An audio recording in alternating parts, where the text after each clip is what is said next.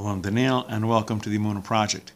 We here at the Emunah Project are continuing in our series of stories with respect to inspiration, education, advice, and I'm going to tell you a couple of stories with respect to Rabbi Shmelke of Nikolsburg.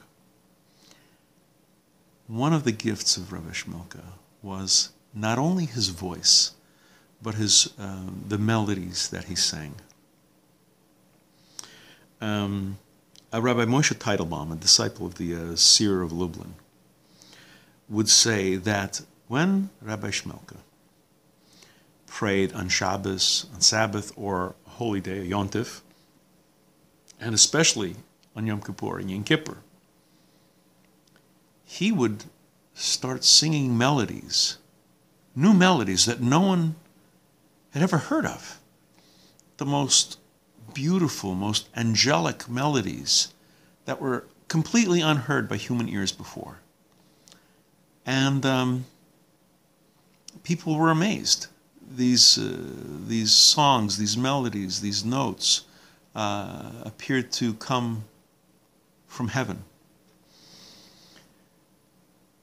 When a very old man who had sung in Rabbi Shmelke's choir when he was a boy used to say, it was the custom for us boys to set out the notes of the of the melodies, the notes of the songs, so that we wouldn't have to go running back with pieces of paper while people were davening.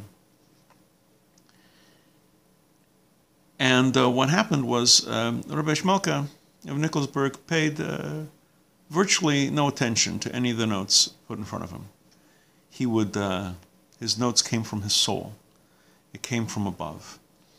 So that the people who were supposed to be singing, the people in the choir, they sat silent, their mouths open, not believing the beautiful music that came.